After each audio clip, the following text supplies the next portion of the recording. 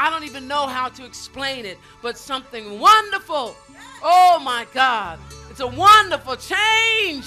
Hey, that has come over me. Hallelujah. I can't describe it. I don't have words for it. But God is going to minister. He's going to let us know we've stepped into this place where he has been trying to get us all along. Come on, saints of God. Where you've been was not where you were supposed to be. My God. But where you're headed, you're closer now than ever before. You ought to stay right on this path. I'm going to stay on this. I'm going to stay the course, glory to God. Because this is where I need to be. I need to be where I can hear from heaven. Hallelujah. Where I can storm the heavenlies, glory to God. Where I can go through the first heaven, my God. War in the second heaven, thank you, God. And receive in the third heaven. Somebody know what I'm talking about. This is the realm we've been called to. My God, to storm the airways. My Lord, you have the power to change an entire day. Glory to God. You can make a whole day turn around and be different because of the melodies. Oh, God. Hiya, shah. Well, bless the Lord. Thank you, Jesus. You may be seated in his presence. Hallelujah. Glory to God. This is covenant.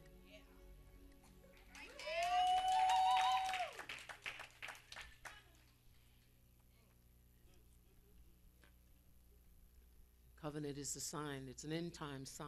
It is an end time sign. Covenant is an end time sign.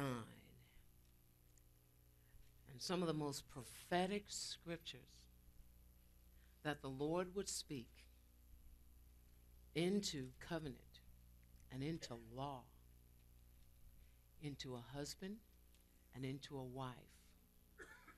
The most powerful, the most revealing come from a book called Song of Solomon. Because God saw love as a song. It seems like we're in this theme of music and we can't get out of it, so I'm not even going to try. Because I know God needs something different to happen for this generation. There are those who have been anointed, hallelujah, for such a time as this. And you feel like your life has been on hold. Your life is not on hold. Your life is in preparation. Hallelujah. And when I taught you about the days of the week, every Friday ought to be your day because Friday is the preparation day. Every Friday ought to be getting ready for what God is getting ready to do in your life. Thank you, Jesus. Because this is the will of the Lord for this generation.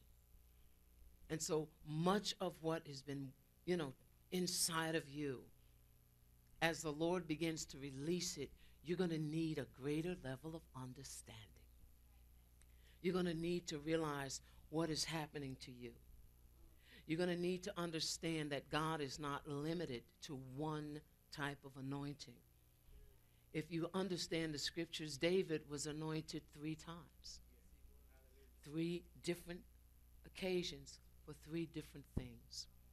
And sometimes we don't understand when the anointing starts to shift on our life. You'll start coming into something that you weren't really interested in before. I'm so glad that God doesn't go by our interests, but he goes by what he has invested within us.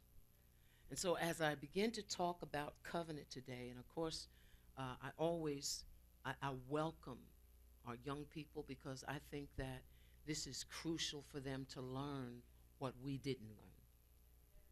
I think it's crucial for us to realize that God has a word for this generation concerning covenant. And we say covenant because the word sex you will not find anywhere in the Bible. As I've shared over and over again, literally sex, the word is derived from the number 6, which is the number of man. Mankind was created on the 6th day represents the genders, it represents the creation. And so, literally, this is where the term, the Greek sex, came from.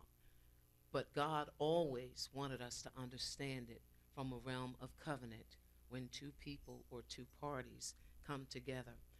Ergo, because it was God's idea, it was God's plan. One of the first things you're going to understand then concerning covenant is that you have to, I want you to learn a spiritual triangle today. How can I put it that way? A spiritual triangle. So those of you who have pen and paper, I want you to draw a triangle as best as you can. If you got to use something to make the lines, that's okay too. But I want you to draw a triangle, and I want you to understand what you're doing right now, because so many seem to think that, happiness and the bliss of marriage and all those things is so far from them. I don't care how long you've been married, care if you've never been married. This is an absolute. How many know the Word of God is an absolute? So I'm about to give you an absolute. Amen? How many of can you draw? You can draw a triangle? All right. Now, at the bottom of the triangle on the left side, I want you, or it's my left, I guess it'd be your right. On the left side, I want you to write the word husband at the very bottom of the triangle on the left side. And then, of course, on the other side, I want you to write the word wife. Now, at the very tip or the very top of the triangle, I want you to simply write out the word God. Okay? Now, draw an arrow from the word husband to God. Just take a little arrow and straight up the triangle to God, and do the same thing for the wife.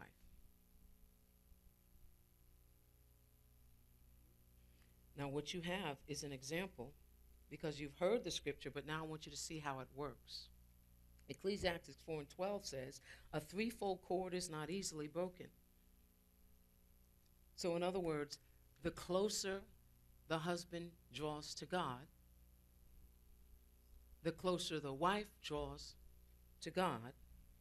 Now, look at how close, follow your arrow to God. Look at how close now they are as opposed to where the arrow began. Look at how far apart they are at the bottom of the triangle. Notice I said at the bottom of the triangle. And how, so you're saying, okay, but one seems to maybe go for God more than the other one. So how many can picture, okay, so you got like an arrow going kind of halfway up, whereas the other one is all the way up? How many can see that scenario as well?